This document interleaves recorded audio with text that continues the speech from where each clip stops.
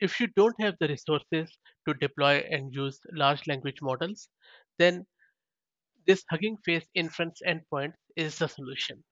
All you need to do is to go to Hugging Face website, create your account, and with a very low cost, you can start using any of the 60,000 plus models present on Hugging Face. These models could be as big as Llama 2, or they could be as small as Salesforce blip captioning.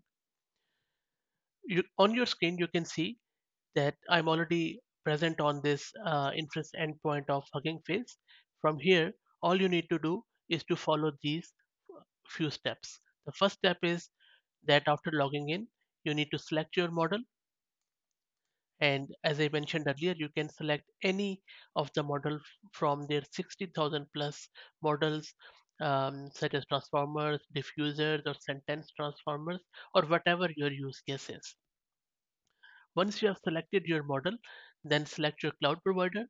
Would it be AWS, Azure, or GCP?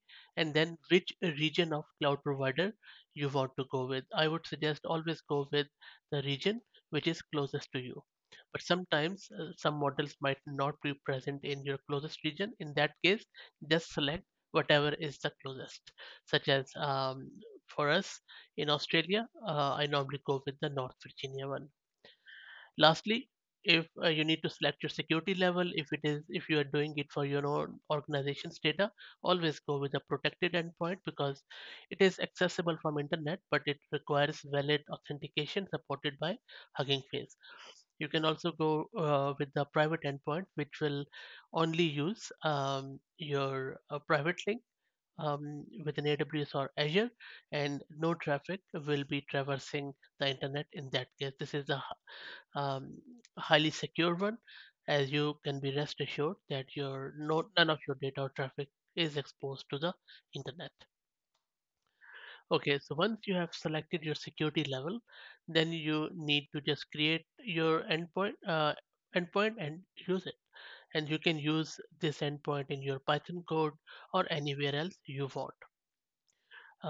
In the next video, I'm going to build a Gradio application where I'll be using this inference endpoint from Hugging Face to do some image manipulation.